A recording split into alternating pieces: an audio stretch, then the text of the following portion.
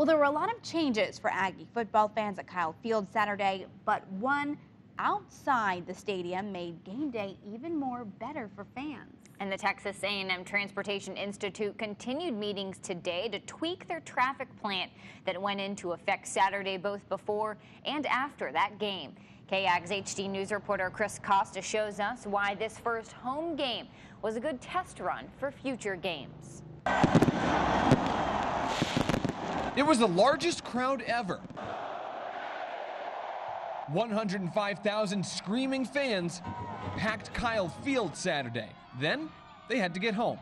Hunter Roan was one of many fans who left the game early. Even though we did leave early, there was still more traffic, but on the way here it wasn't a big deal getting here. Some left during the lightning delay when the team had to go back inside after warm-ups. Others left after halftime after the Aggies chalked up 31 points to Lamar's 3. The Texas A&M Transportation Institute says a mass exit will be a bigger challenge. It clearly wasn't as big a stress as we're going to have, say, for the Ole Miss game or the LSU game later on.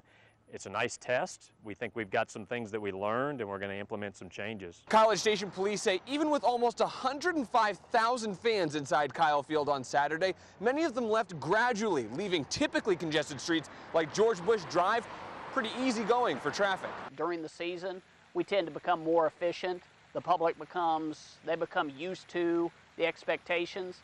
And as we grow through that process, things tend to go smoother with each subsequent week. TTI says they plan to add more police officers at intersections like FM 2818 and Holloman Drive to make it easier for drivers. All welcomed additions for fans like Hunter who just want to get home after the game. I'm sure it'll get better as the season goes on, and that's like the hopeful thing, because nobody wants to sit in traffic. Whether they're going to or coming from the stadium.